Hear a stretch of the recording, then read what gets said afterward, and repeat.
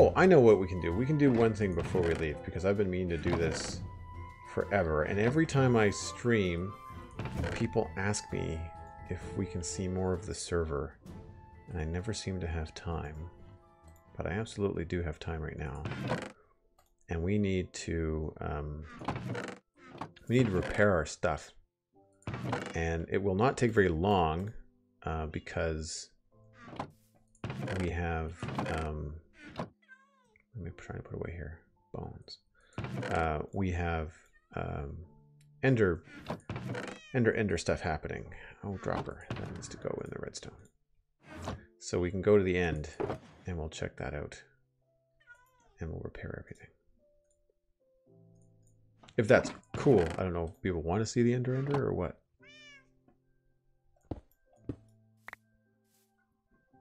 Could we see the displacement zone? Yeah, absolutely. We can take the long way. We can take the long way and see the displacement zone. I just need to put this glass away.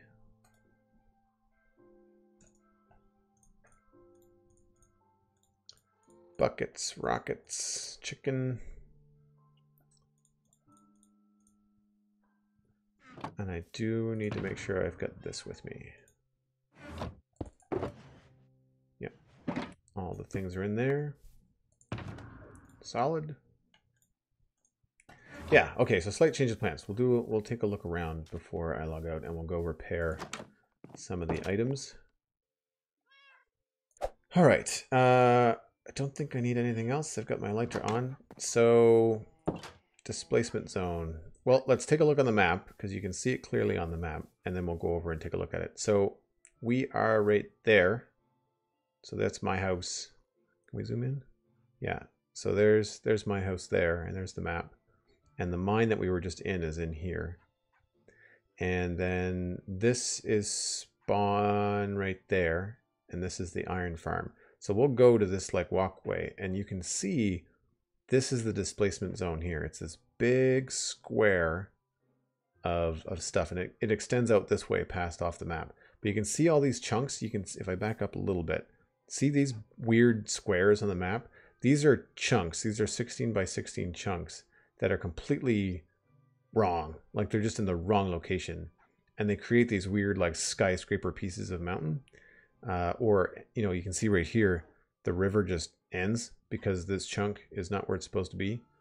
But if we go over there, let's walk. That'll be kind of fun. But if we go over there, you'll be able to see that I've changed some of it. You can't really see a whole lot of it now from the walkway because I've been practicing some landscaping and I just wanted something to kind of chill out with at the end of the evening and stuff. And it's been fun to try and mess around with them and sort it out. So these are not displacement zone chunks. These are just the way that Minecraft naturally spawned in some of this area. What biome are we in here anyway? Why can I not see what biome I'm in? Mountains. Wooded mountains, right. So yeah, the iron farm is not terribly far from our little town. But this is the path that when you walked along it from spawn, you could see a lot of these terrible chunks in the distance. So see this mountain loading in, I made all of that. And some of it was being built and some of it was shaving away and some of it was for different like purposes and stuff. But essentially, if you walk over this way, you'll be able to see some of the displacement zone loading in. Might have to get on the other side of the trees to really see it. Like there's one. Get in here.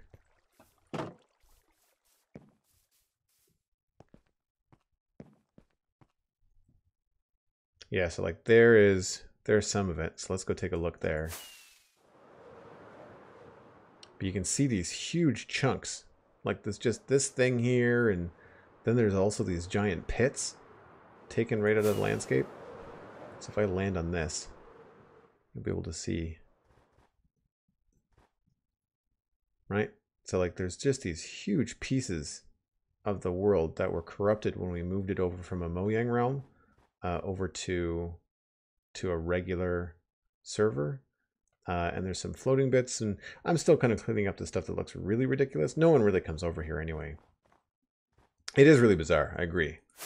But you'll be able to see where I started to clip it back. So there's all this stuff here. And then about here with this mountain, you can see that a lot of it starts to get a lot smoother through here on the left-hand side. All this was all problematic. All of this stuff, that was here. That's not really part of the problem. That's just weird extreme hills, natural Minecraft spawning. If I just land on this tree, no, oh good. So all of this had to be terraformed and removed and changed around and stuff. This is all as it was. This I had to shave down, and then you can see that this is where the displacement zone kind of continues in that direction. It goes east. But if we travel over here, now that I've loaded these chunks in, if we go back over to spawn, which is what this area is, this is the spawn zone. Do I have any ender pearls on me? I don't. I should probably grab some. Is there none in there? There we go. So if we travel this way, now that I've loaded in the distance, like all that stuff is now loaded in, and you're walking along here, you get the cool, you know, the weird vanilla Minecraft stuff, but the mountain range looks much nicer. It's got this, you know, it looks like a natural kind of area. Whereas if we look over our shoulder, you can see these weird towers. So this section here used to look like that. Like one of these things. Like there was one of these chunks that was like right there. This was a giant skyscraper thing. Like it was a lot of fun to kind of put in some green belts and really kind of make it look natural. It was a fun challenge, and it was a nice way to play Minecraft at the end of the day when you didn't have to worry about it. I did not keep any. The biome data is still there. I didn't change anything back end. I did it by hand with a pickaxe because we needed some stone and we needed a bunch of stuff. So that's what I did.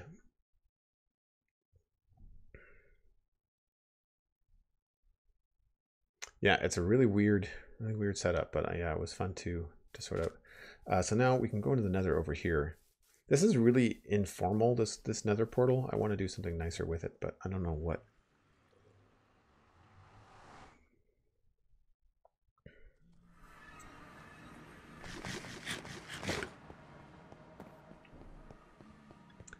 So it's daytime. We're going to have to deal with whatever our...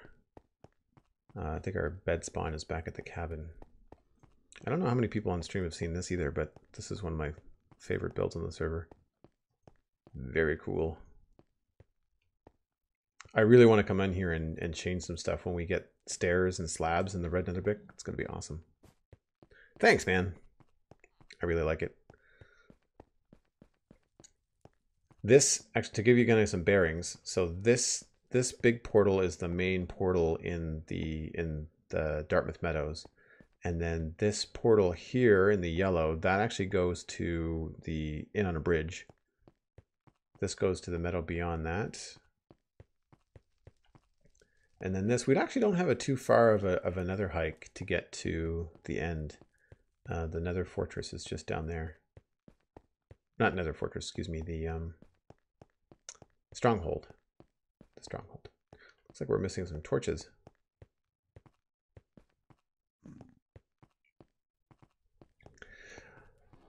I'm not happy with the way that one of our main paths from the hub turned out, though, with the new sandstone changes. I like sand. It's the top of sandstone that is really noisy and I dislike.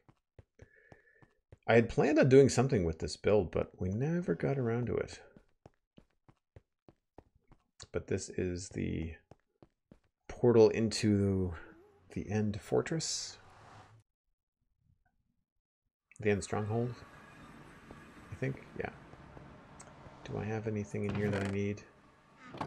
Don't think. Got lots of food.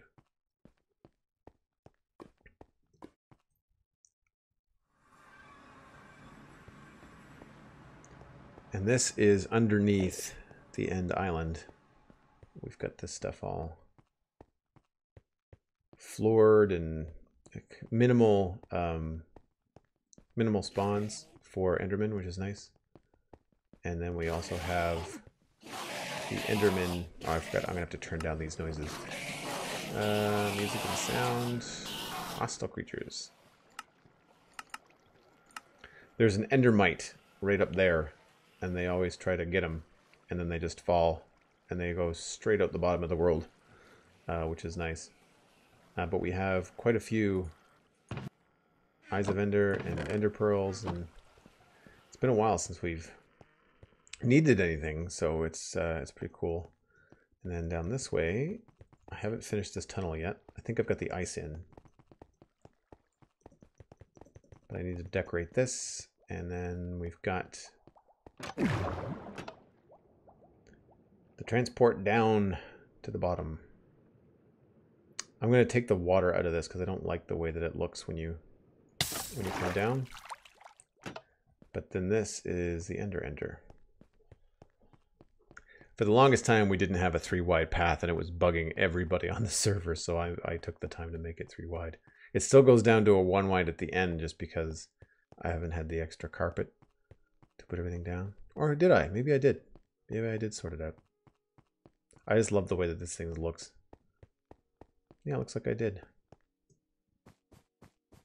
Makes it feels a lot safer when you come out here, that's for sure. So, we need to grab our goodies.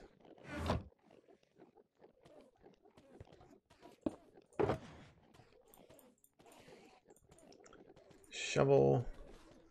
I'm going to put everything back here that I don't need just in case something bad happens.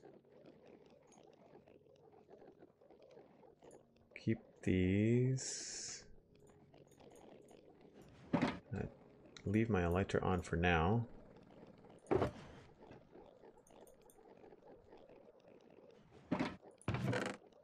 Guess I can just have to remember not to leave these behind. And the sword is this one. So we leave this here because it's got sweeping edge on it. And it makes a big difference.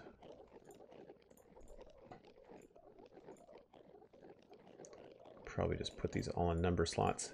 So I've got, how many pickaxes here do I have to repair? 1, 2, 3, 4, 5, 1, 2, 3, 4, 5, 6, 7, plus a shovel. So let's see how long this takes.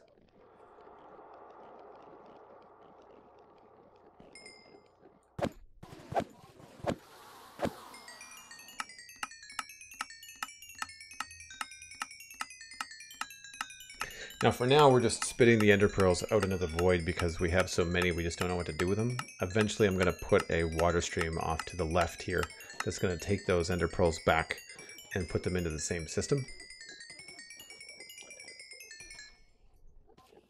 So we're going to have to do probably a couple swipes per pair of pickaxes, but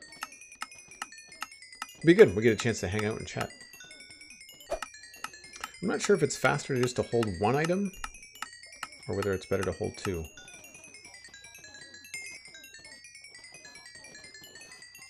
I guess we could always test it. So, oh, that's why it's taking so long, because my elytra were done. Let's just switch that out. That's pretty much done. I'm curious how this is going to work if we just have the one item.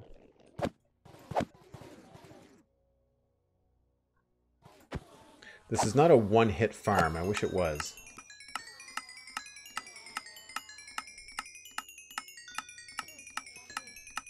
I think it might be faster to do one item at a time. Yeah, I took all my armor off. It was just the elytra that I left on because I needed to actually repair them.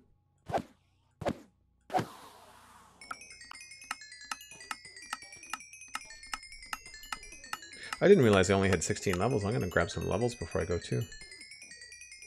I'm not sure why. This is Ilmango's build, his design.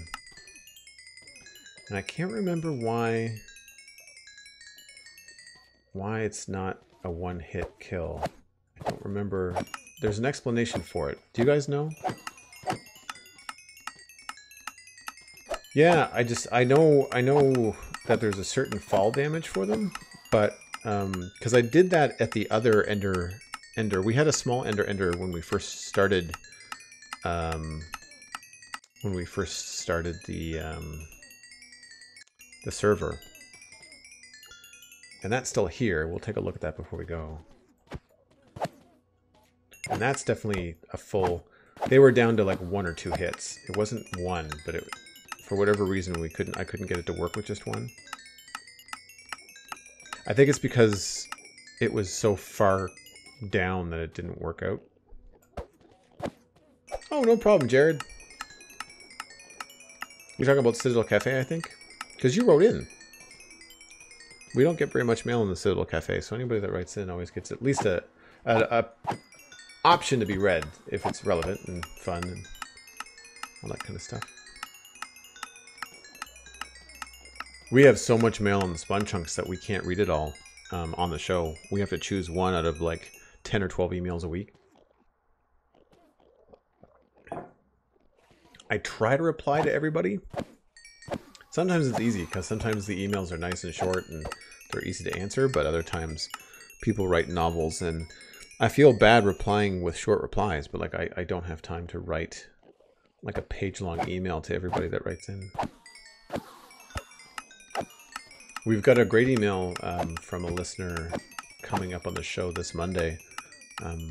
I'll tease it. I won't spoil it, but it has to do with gaming and accessibility, which I thought was really cool.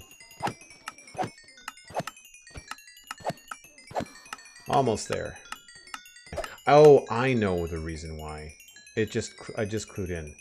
The reason why this isn't a one-hit farm is because the platform that they spawn on is built just below the first subchunk. So it's this is the reason why that there's so many Endermen here is why it's not a far drop.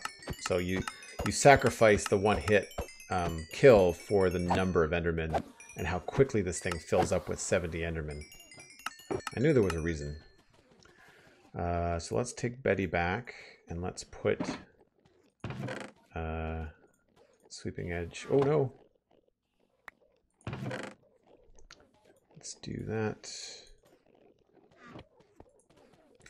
And let's see, we're gonna keep.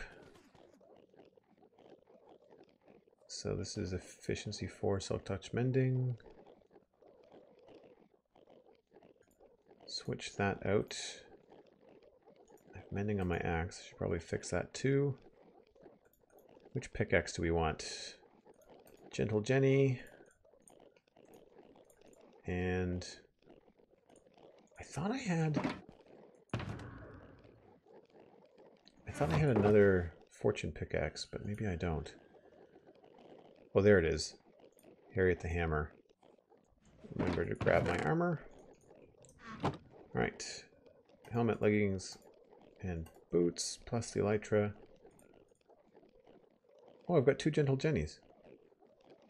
I mean, they're the same pickaxe, but I didn't realize I had named 2 the same. So this doesn't have mending on it, so I can't fix that here. This does. So it's just these last 3. The picks were just, it was something I started doing when I was started on the server. And it was just a fun way of, I was kind of doing like this little neon farmer roleplay. So all of the names of the weapons and items had girls' names, but they were like country girls, like Betty Lou and Susie Jane and that kind of stuff. It's kind of stereotypical, but it's kind of a fun cartoony thing to do. But I was also using it to kind of denote which items had silk touch and which were like fortune pickaxes and which were efficiency. And so as I got higher up in the game with different enchantments, the names would be more aggressive. So like Harriet the Hammer and Debbie the Destroyer are my super duper efficiency 5 all that kind of stuff. So it's pretty good. Yeah, so I've got Helen Hackersmith and Gentle Jenny and Sally Scoop. And then I think Betty is just my sword.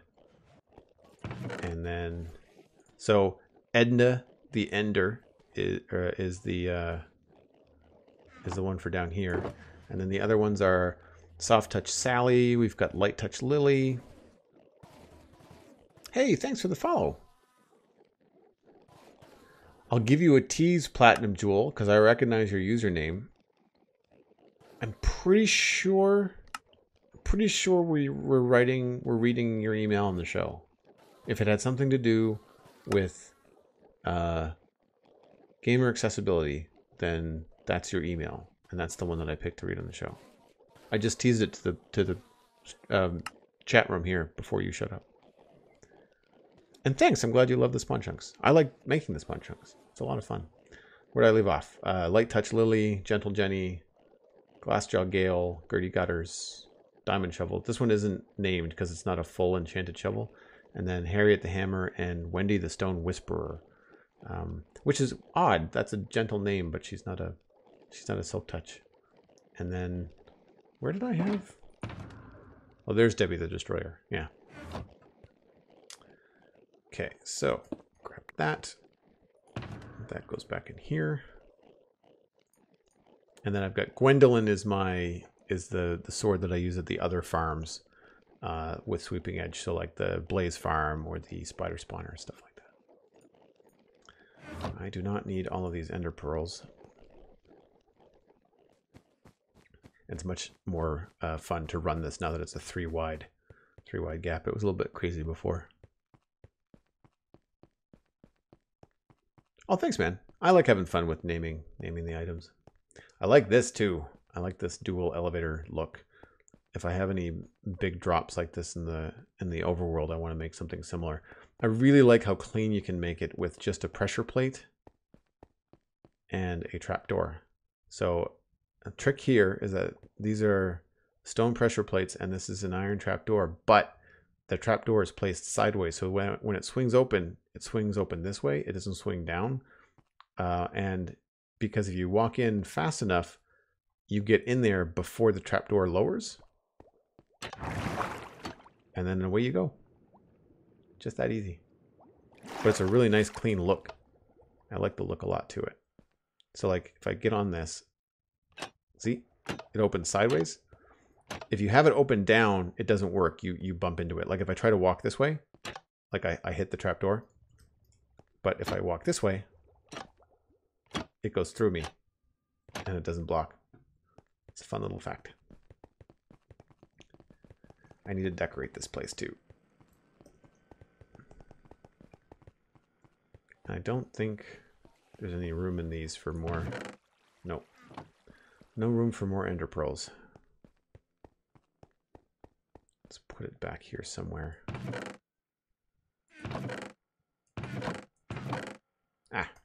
Let's leave them up there. So folks wanted to see the other Ender, and that's down this way. Yeah, I agree. The connected textures is really nice. I think there's a water drop down here too, but I wasn't sure if we filled it in, so I didn't want to jump. Oh, there is.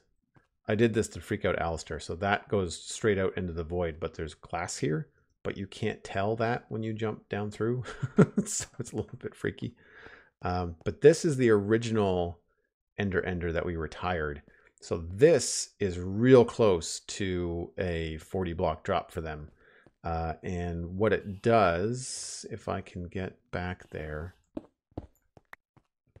is all of the Ender Pearls are shot up into this old school block elevator. They're collected when they die.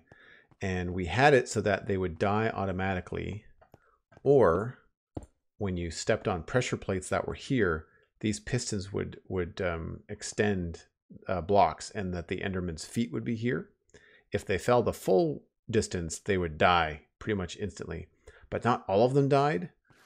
And so what would happen is they would hit the bottom and then they'd teleport up into our little safe zone at the top here. And it was a real problem. We had Endermen everywhere because they can teleport on top of glass. So they were just bouncing up into the hallways here, and it was really, really bizarre. But yeah, so it's been a little bit of a trip to learn how to sort all that out. And the other room we've got looks really cool too, because we've got some water in this one. And so this is like this viewing area that looks out onto the void. And these are all the pillars from the Ender Dragon fight. And we've just got some water kind of flowing out over the edges. And I can go outside and we can take a look at what it looks like out here. So if we go up, this is, I think, the first portal that we made after the first Ender Dragon fight. But you can see there's that kind of glass room that puts out the water and stuff. And we have a bunch of these other things lined up as well. And then the other, do I have my elytra on? I do. Oh, I didn't grab my rockets. All right, never mind. But yeah, the Endermite's over there. And that's where all the other Endermen are. I think I have to go up top anyway. And then these are our two Ender Dragon fight towers, because the Ender Dragon can't destroy that stuff. And there's no ladders inside, it's just water elevators. And so it makes it a lot easier to fight the Ender Dragon. Whoop. So now that all my stuff is repaired, I think it's a good time to call it a stream. I'd like to do more building in the end, but we're still fighting the Ender Dragon. We haven't revealed all 20 of the whatchamacallit, gate portals. What did I do with my... Oh, they're in the black shulker, aren't they? The end gateways, I think is what they're called. There we go. Yes, we haven't revealed all of those yet. So until we're done fighting the dragon, I don't think we're going to be building a whole lot in the end. But so I'm just going to take to the skies and fail to do so. Wow. Twice. Server lag. There we go. So yeah, you can see where we are with the inn and the new textures. It's been an interesting trip with these new textures. They've reverted the wheat from being neon back to this nice golden color, but everything here is really high contrast. Like all these blocks, the grooves in the bricks are all really dark. I'm not really sure I like it. Not sure. But I think that the last time I streamed, I also finished this waterfall too. So that's in there. This is all new. And I sort of finished this bridge too. I'm not really happy with it, but there's not a whole lot you can do. Just a little wooden footbridge, but it just feels a little bit odd. And I don't exactly know how to fix it.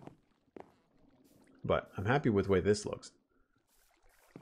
And then we've got it connecting to a bunch of different paths, and this goes off to like some builds from some other server members, and I like this. This little bridge turned out nice. But the diagonal bridge was challenging. So if I take back to the skies, I will say that's probably a good place to end this stream. If you've enjoyed this, then check out my YouTube channel. It's just my name, Joel Duggan. You can also listen to myself and Pixel Riffs talk about Minecraft on the Spawn Chunks, and you can find that at thespawnchunks.com or on your favorite podcatcher app, which is also where you can find the Citadel Cafe, which is where this server got its name. So thanks for hanging out, folks, and I will see you next time.